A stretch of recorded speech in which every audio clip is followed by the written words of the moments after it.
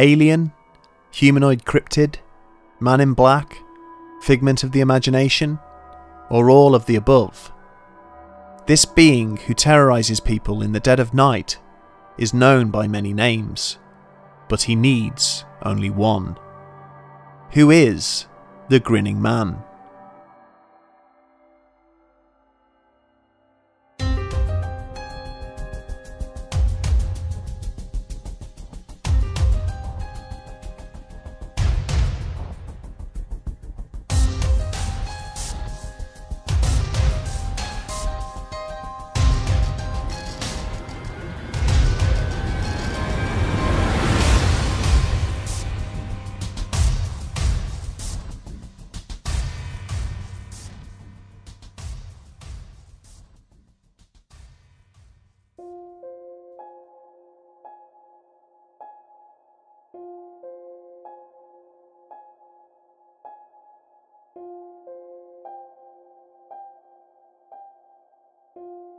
Cast your mind back to your childhood, a time when life was a curious mix of innocence, hijinks and promise, when each day was a new adventure, when there was no limit to your curiosity, energy or imagination, when weekends brought you pocket money, scraped knees brought you tears, and darkness, all manner of foreboding.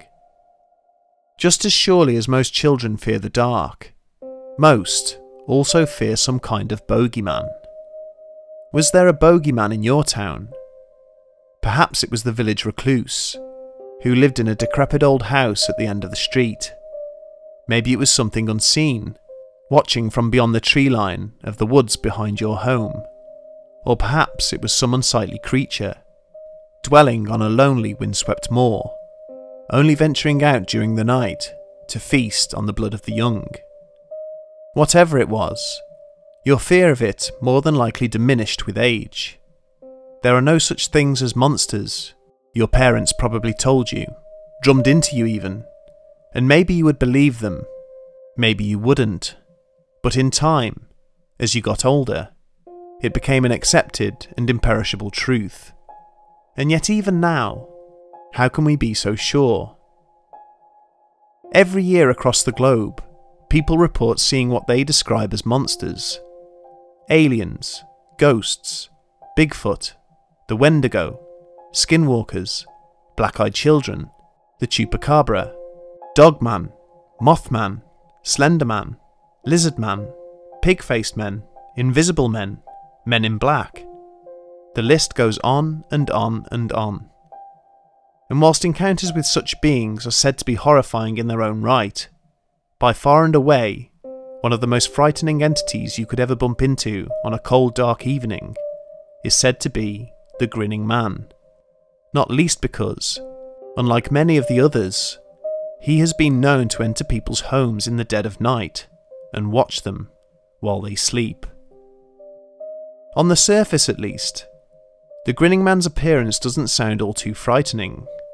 He doesn't have the large soulless black eyes of an alien grey, the huge imposing girth of a Sasquatch, or the sharp teeth and claws of the Dogman, but there is something about him that disturbs eyewitnesses to their core. Said to be about 7 foot tall, with broad shoulders and a muscular physique, he is described as having small beady eyes, which are set unnaturally wide apart, nestled either side of a shallow nose. His face and head are utterly devoid of hair, and he is often seen wearing a tight-fitting one-piece suit, which is reflective, like tin foil. It is said that his facial expression would otherwise be docile, but for the fact that he constantly sports a wide, inhuman grin. And it is this grin which eyewitnesses find most disturbing, for it is not a grin of pleasure or even amusement. It is one of sheer menace.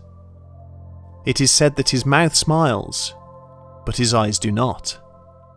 And aside from this disconcerting facial expression, witnesses have also reported a feeling of absolute dread when confronted by this being, almost as if they are staring death in the face. What follows is a select few of some of the most terrifying encounters with the Grinning Man. The earliest recorded sighting occurred in Elizabeth, New Jersey on the 11th of October 1966. It was 9:45 p.m. and two boys by the names of Martin Munov and James Yankaitis were walking home from a movie theatre along New Jersey and 4th Street. After a while, they turned onto another road that ran adjacent to NJ and 4th and found themselves walking beneath the elevated New Jersey Turnpike. After dark, this area of town was certainly no place for two young boys, and they must have felt uneasy as they walked through what was essentially a dark tunnel, with traffic pounding 30 feet over their heads and only a few pools of light emanating from the street lamps on the road above. Lining their route was a high chain link fence, the other side of which was a steep slope, leading back to the underside of the turnpike.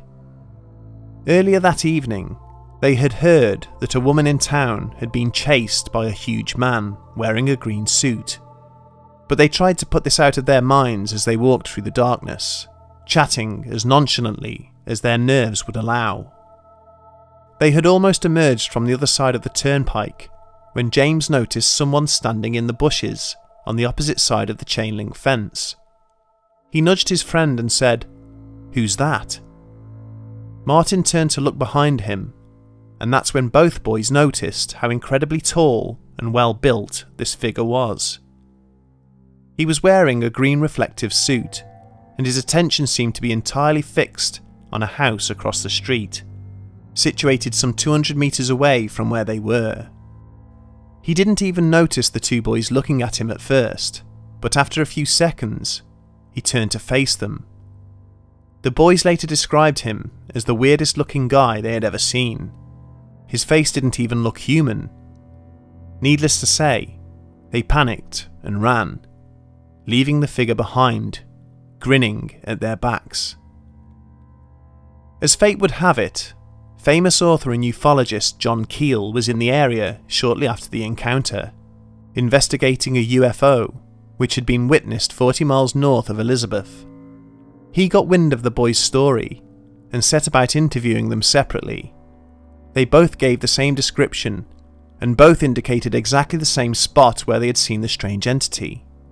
And because the aforementioned UFO sighting had occurred on the very same evening, it wouldn't be long before conclusions were drawn pertaining to the Grinning Man's otherworldly origins. The second eyewitness account was to come less than 3 weeks later, some 500 miles west of Elizabeth in West Virginia. Woodrow Derenberger, a sewing machine salesman, was driving along Interstate 77 on the evening of the 2nd of November when he encountered a UFO, which dropped out of the sky in front of his car and stopped him dead in the road. A tall being with wide-set eyes and a huge grin stretched across its face exited the strange craft and approached his vehicle.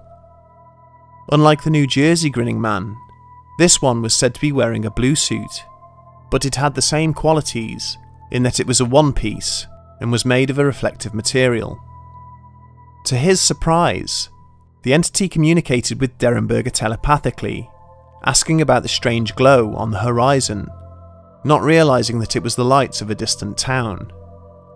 Derenberger reported that the individual referred to himself as Indrid Cold, a name which didn't mean anything to him at the time, but one which would gain much notoriety in the decades that followed.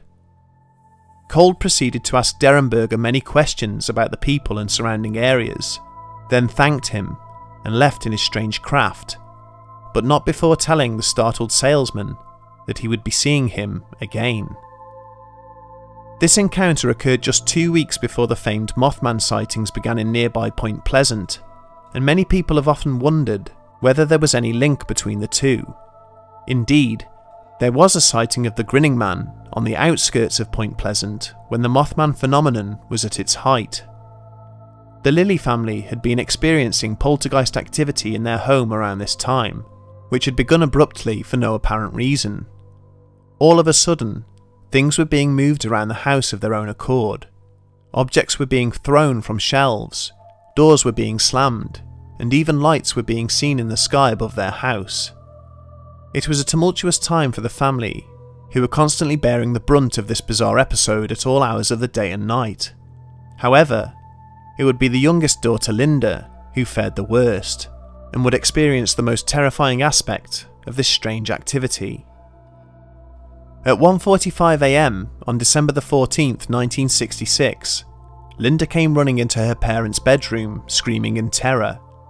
She told her mother and father that she had been awoken by an odd clicking sound, and when she opened her eyes, she was horrified to see a figure standing at the foot of her bed. It was a man, she said. A big man, very tall. I couldn't see his face very well, but I could see that he was grinning at me. He walked around the bed and stood right over me. I screamed again and hid under the covers. When I looked again, he was gone. Suffice to say that Linda refused to sleep in her own room for weeks afterwards, and by the time she did pluck up the courage to climb back into her own bed, the poltergeist activity in the home had abated, and the Lilly family never experienced anything out of the ordinary from that point onwards. From late 1966 to early 1967, a number of people in Provincetown, Massachusetts would have separate run-ins with a neighbourhood prowler, whom they described as very tall, muscular, and always wearing a fixed grin. The details of these reports do exist in old clippings from local newspapers, but unfortunately, they are yet to be published online. We must point out that not all Grinning Man sightings have occurred in the US. A young woman living in Scotland by the name of Mary Elizabeth McRae would have an extremely chilling encounter which would trouble her for many years afterwards.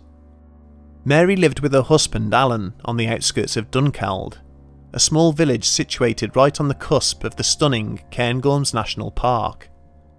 The couple were in their mid-50s, and their children had long since left home, so for the most part, it was just Mary and Alan living together in peaceful isolation.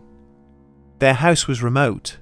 The closest neighbour lived almost a mile away, but they enjoyed the relative privacy.